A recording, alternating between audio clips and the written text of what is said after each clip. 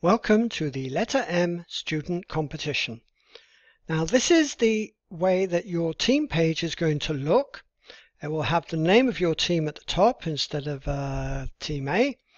And let's have a little look down what you have here. The main areas are a team discussion area, which is a typical forum, so I'm sure you all know how to use. There's a link to the document which you saw at the beginning, which is the guide to do the competition. There's the pre-competition questionnaire and the post-competition questionnaire at the bottom here. Both of those must be completed if you want your entry to be judged. And finally, there's the submission area. Now we're going to have a closer look at the submission area so you know how to use it. So we click on submission area and we go to the initial page where there's a lot of blah blah there you don't really need.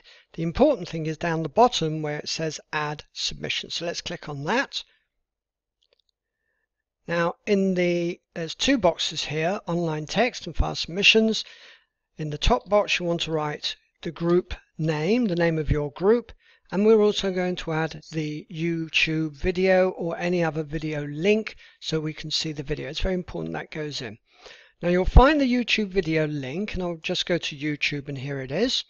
Underneath the video you'll see it says share. You click on that and there's your link there. It comes up automatically ready to be copied.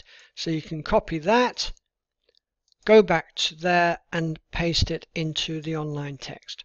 Now below that you'll find the file submissions. This is where you'll enter your business plan or marketing plan, and it's very normal. You click on it. It asks you what you want to upload. So you'll upload a file. You'll have to choose the file.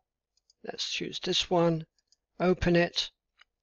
You can give it a name, who the writer is, but here you do need to select which sort of license, and please can you choose Creative Commons license so that we can share it and use it with everybody.